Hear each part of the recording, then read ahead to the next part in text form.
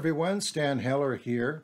You know, whether you are a swing trader or long-term investor, our graph analysis shows the near perfect indicator displays ideal entries and sound choices for when to exit a position. In this short video, I will show you how you can carry out a manual backtest that shows spectacular results over a 3-year period. So here is my own manual backtest. Run from January 2nd, 2019 to June 24, and you can see the percent winners is 67%, the ARR 136%, the CROR 65%, and the max drawdown a very acceptable 20.7%. So what I'm going to do now is just show you how to conduct your own manual backtest. Now I did use the primary wave, VectorVest fastest signal, to enter any new positions. So you can see the down triangles show the primary wave down. So we took no action during those signals to buy stocks. We would just manage the portfolio and sell anything that hit our sell criteria. And the green arrows are where we would be buying if there was an opening in our portfolio. All right, so from there, you do need a search to run this backtest. Now, I used a ProTrader search. ProTrader is an add-in module to VectorVest that allows us to do all kinds of technical studies, including these moving average crossovers. And so I wanted to see that 5-day moving average of relative timing crossing above the 40-day moving average of relative timing within the last 3 days. So here's under date time, we have 3 days ago. The 5-day moving average of RT is less than the 40-day moving average of RT. In terms of price minimum and average volume minimum, you can set your own. This is what I've used for this Canadian backtest. In the US, I would use a little larger minimums for price and volume, but I think this works fine in our other VectorVest countries as well, Europe, Australia, and the UK. Now, if you don't have the ProTrader plugin, you can call support and take a 30-day trial, or you can use the new buy stock search found in the trends new stuff, and that will give you some very good positions to consider for this portfolio as well. All right, so from there, I'll just show you the graph setup very quickly. I did do a brief video showing you how to set up your graphs in the way that I've got this graph set up here with the near perfect indicator layout. You can go to the VectorVest YouTube channel, search for the near perfect indicator, and you can find it that way, or the link is here in the slides that you can copy down and add it to your Google. All right, so here are the indicators that we're using, the values that we're using over here on the left.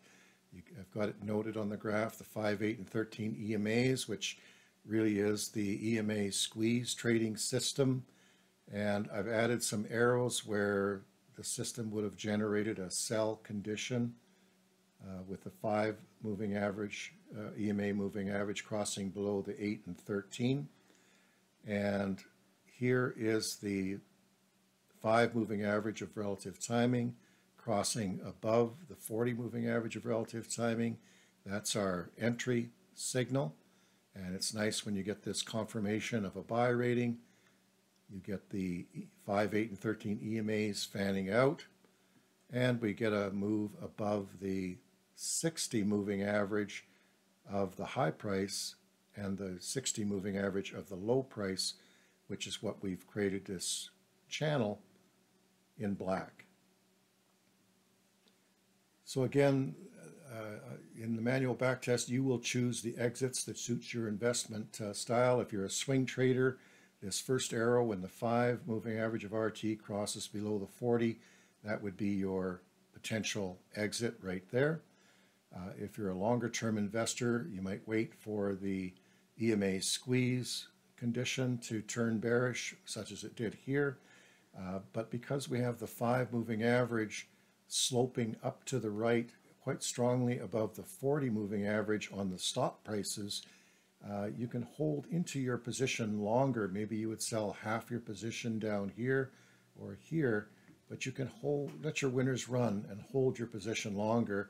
My sell through this back test was primarily when the 5 EMA crossed below the channel, the 60 moving average of the low prices down here. So that was typically my exit. You can also wait for the 5 moving average on stop to cross below the 40, or you can wait for the sell rating signal given by VectorVest. So those choices are up to you.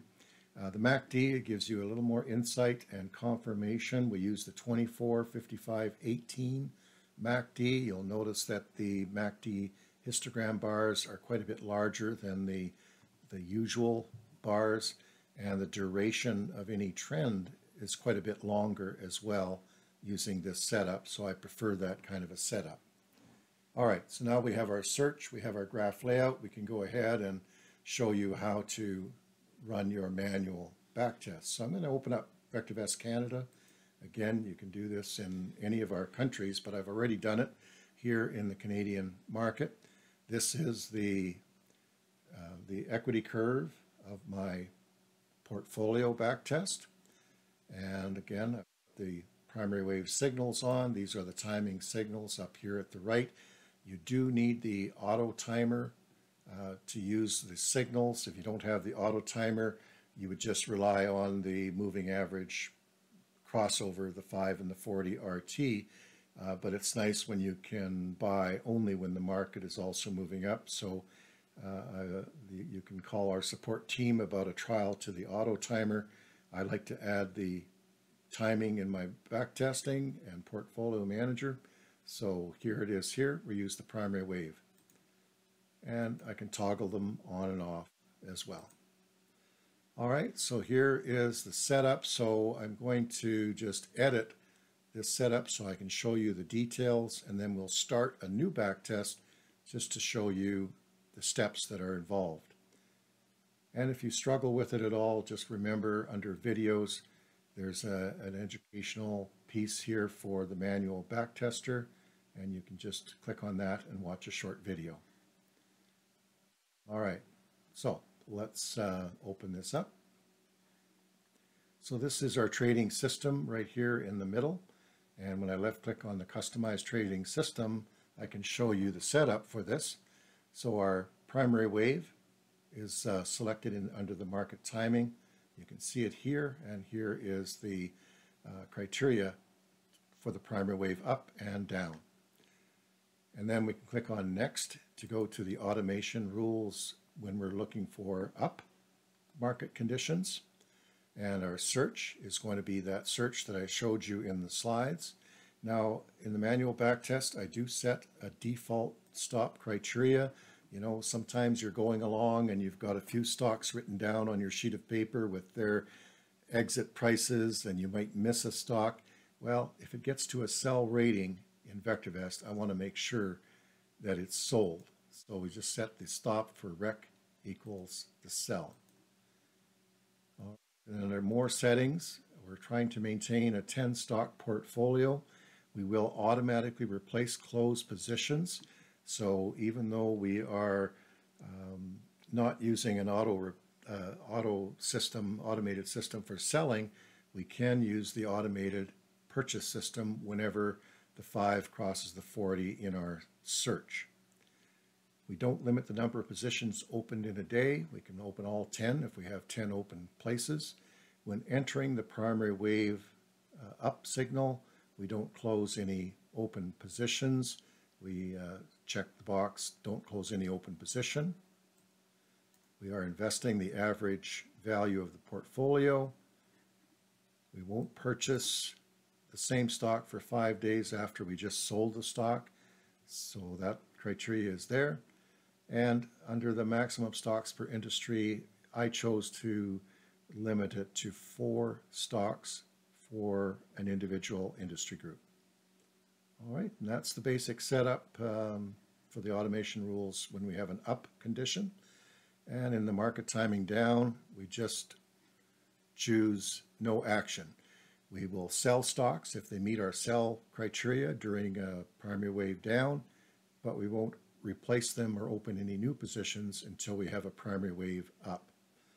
And that is pretty much the setup for our backtest.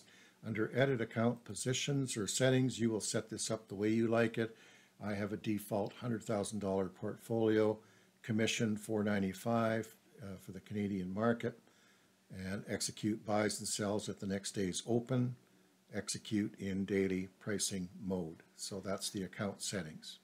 And we just click OK.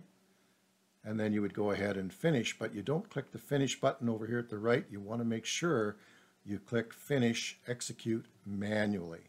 So we're going to do a manual backtest because we are going to be looking at all the graphs of all the stocks that are purchased and make a notation on paper of where we would place the entry. Logically, reasonably, where would I have sold this position if I actually owned it, using the setup in the graph that I just showed you on the earlier slide and the choices for exiting a position. All right, so we would just click Finish and Execute manually, and then we would go ahead and run our test.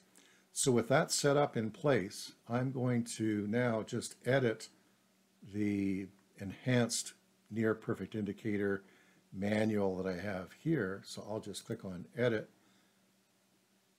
Sorry, I won't click on Edit. I'll click on Copy.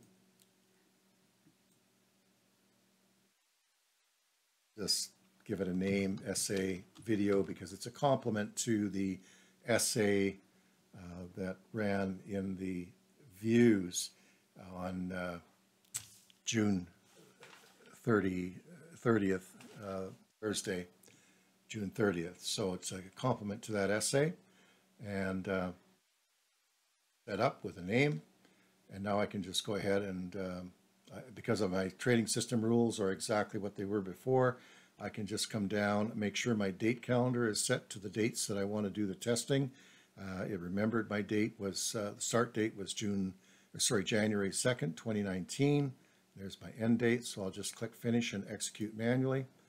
It makes sure that I actually want to do this and what I'm going to need to do, so I can click OK. And now I have a clean back test. The date line is all the way to June 24th. And so the first thing I want to do is bring that date line over to the far right. I can just come over with my mouse and grab it and start to move it along that way. Or I can come down to the date calendar in the center bottom of the layout and left click on the far left arrow. That moves the date line all the way to our start date. So that search, we're in a primary wave up, and so the search is going to look for candidates as of January 2nd, 2019, and we'll buy them at the open on January 3rd. So all I have to do is click on the arrow here again in the bottom center to move forward one day to January 3rd. Now the run button is lit, so I know I have to run it to move it forward to that date. We have no holdings as of yet. I'll click on Run. And you can see the execution. These are the shares that we are opening here. And at the next day's open, it already wants to sell TRQ and replace it with a different stock. And so you'll see that in the pending orders, and we'll just let that go. TRQ actually, after we bought it, hit the sell rating in VectorVest even before we could look at the graph. So it's going to be sold right away and replaced with OGI, a marijuana stock, the next day. All right, so we click on our arrow again to move one more day forward. And then we can look at our portfolio. So there's our portfolio. There's the dates that they were purchased. And you can see what's happening so far. And so from here, what you would do is left click on the top one, hold the shift key down, left click on the bottom one that highlights them all. We would now right click and view the stock graph. And we can just, we can see it quite clearly here with the purchase date and the stock that was purchased. So I don't need to open it up on a full graph. I'll come down to the bottom right with our date bar set to 1 year, and I'll just hold my mouse down on it and move it all the way to the left until I get to around January 3rd, 2019.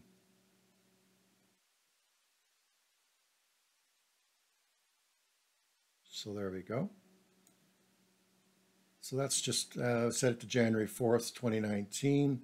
And you can see that if I put on the date line, the 5 moving average of the 40 crossed on January 2nd, actually. We purchased the stock on January 3rd. There it is there. Just move that over a little bit. And so our setup is all in place. We have a buy rating on the stock. Actually, the hold rating on this day, on January 3rd, it was a buy. Not part of the rules for the purchase, but it's always nice to see a buy rating. That means the stock is moving up and has acceptable fundamentals, according to VectorVest, to get a buy rating. So we would just go through now and move the date line forward and decide when would we sell this stock. Now you can move it one day at a time, as I'm doing here. For the swing trader, you might have been selling here when the 5 crossed below the 40, but I use the long-term investor mindset, and so I see the 5 moving average on stop is well above the 40, and they're just starting to move, trend higher to the upside, and the EMA squeeze is still in place, so I would just hang in on that position for a little bit longer and just keep going.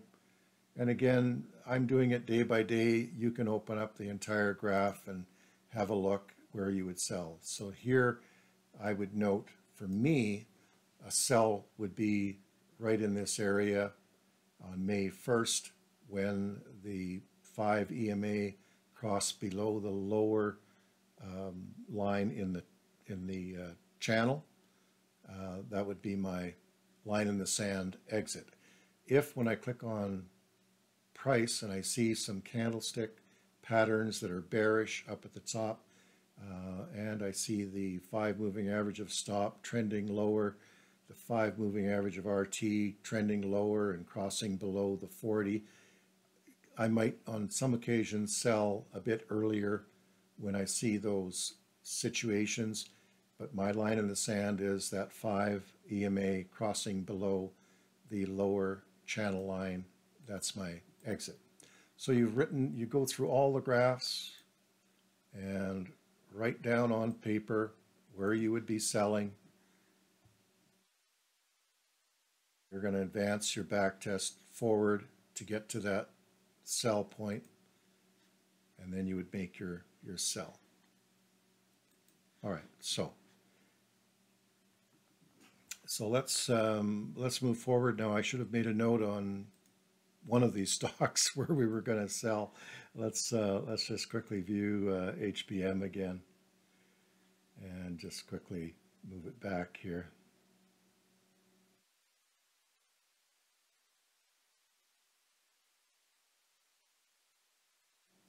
All right, so take the price off. I like to look at it without the price. It's a little more clear. Let's put the date in here. I don't think I went back far enough.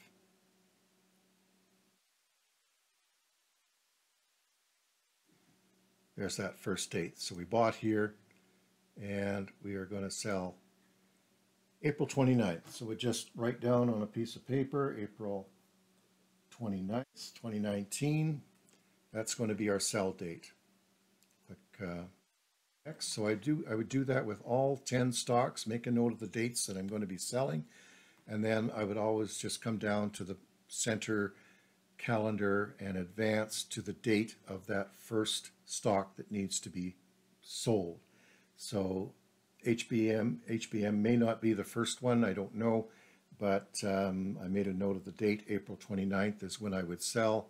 So about a 3-month run on this one. So let's just go ahead using the double arrow to move ahead a week at a time. and we'll just move it up to April 29th.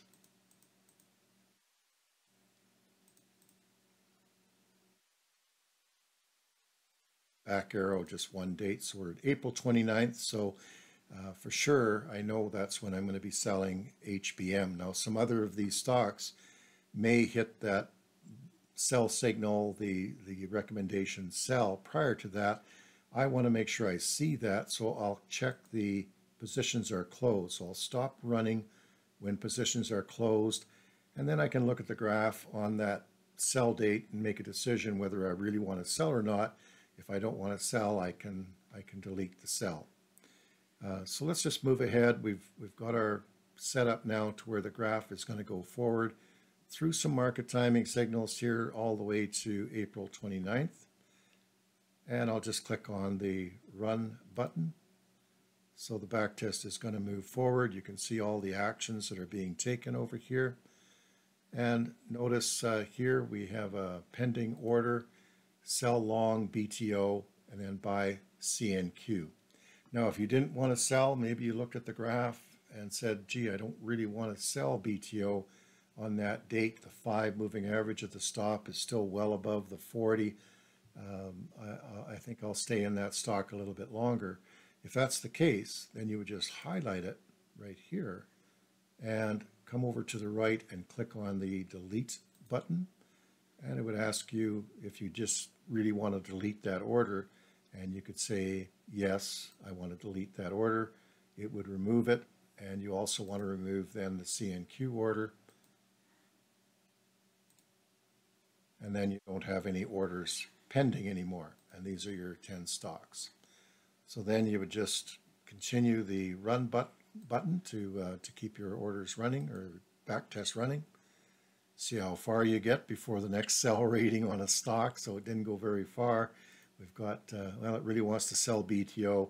So this time we'll let it sell, and it's going to buy AT, which actually turned out, it does get picked up by the backtester in this portfolio at some point along the way and turned into our biggest winner of all, actually.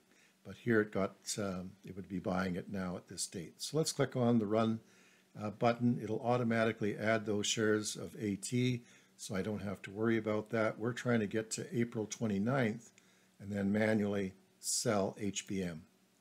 All right, so we're almost there. We'll click on the run button. Now we're there. Notice our ARR is already at 105%, and we've got 75% winners. There's no pending orders, but we had looked at the graph and said, you know what, HBM is at a point where we want to sell it. We are up 36%. Notice these gains. This is what I love about this this near perfect indicator and letting our winners run with the enhanced graph layout. You do need some of these big winners every year to have success in your portfolio, and this system allows your winners to run. Whether you sell a half a position early or just let your entire position run, you're allowing yourself to get some big winners. So on April 29th, we want to sell HBM. And so I'm just going to click up here at the top right, the close position. I've highlighted it. So that's the only position it's going to close when I choose close selected. So I'll choose close selected. Lets me know the position, the quantity to sell, and the price it will sell it at. And I click OK. And ask me if I'm sure, and I say yes, I do. And it should populate our pending orders here with a sell order for HBM. Okay. So we're all set now, and I'm just going to go forward one more day to April 30th. I'll click on the run button. You'll notice there was no pending order given. We're down to 9 holdings, and the reason there's no pending buy order is because we are in a primary wave down. And remember, we won't buy any stocks when we're in a primary wave down. If you want to look closer at those signals, you can magnify the chart for that section. Just hold your mouse down at the left there and move to the right. Now you see the larger picture. We're in a primary wave down now. and left click on the chart and drag it to the left, and you bring it back to the date. All right, so everything is looking all good, and it'll go forward now until we add a new position. Let's see. The next primary wave up is on May 16th. So let's just go ahead with our date calendar. Let's go to May 15th, for example. Okay, so we've gone ahead to May 15th. We've lost a little bit. We're selling a position, it looks like. MG, we're still not in a primary wave up. So we'll just keep going to another day, May 16th. All right, so we're down to an 8-stock portfolio, pending orders. We're selling AT, and we've got 3 long positions to add. And with the sell of AT and adding 3, we'll be back to a 10-stock portfolio. All right, so that is your manual backtest. Now, if you make a mistake and you want to go back and correct something, you could come to Manage Portfolio here. You could edit transactions here at the bottom of your drop-down menu. So it gives you some choices. You can sort by the trade date. You can sort by the description. But just look through, and let's have a look here. Let's sort again by the trade date. And there's Magna. Say I didn't really want to sell Magna, even though it made $10,000. I didn't really want to sell on May 10th. I wanted to sell on May 11th. I would just click the edit button. Once it's highlighted, click the edit button. It sets up my parameters, the date, May 10th. Sell long, Magna, that was the trade that was issued. And I could say, well, I didn't really want to sell on that date, or you know, I could change any of the price parameters. Maybe there's the different price that I want. So I would just go ahead and click OK. And if I just didn't want to do the sell at all, I would click on the delete the order, and it would just readjust my backtest. All right, and I'll just cancel on that.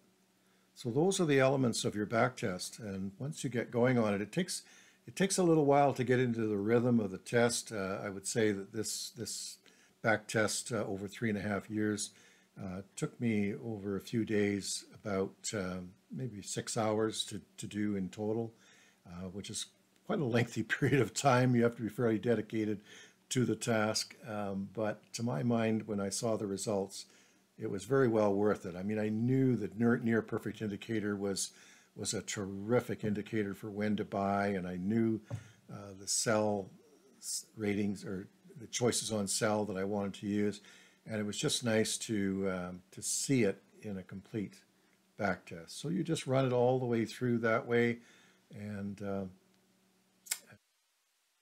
it's your backtest. So let me just quickly go back up to the, I think there's the ENP, there's my original test. So that's the completed backtest. So again, it takes a bit of time, but I think it shows the efficacy of the strategy, and especially the near perfect indicator. And I hope you agree. I hope you love it. Let's go back to the PowerPoint just quickly here. Let you know if you're new to VectorVest, or you've seen it a few times but haven't tried it yet. We do have a Father's Day sale that's going on, so you can try it out for 30 days at 99 cents US dollars. Just call 1-888-658-7638 for a 30-day trial. And if you like this video, I hope you'll smash that like button to attract more traders and investors to our VectorVest YouTube channel. And if you have any questions, you can call support at that number, or drop me a quick email, stan.heller@vectorvest.ca. So I hope you enjoyed the video, and I wish you all safe investing. Take care, everyone.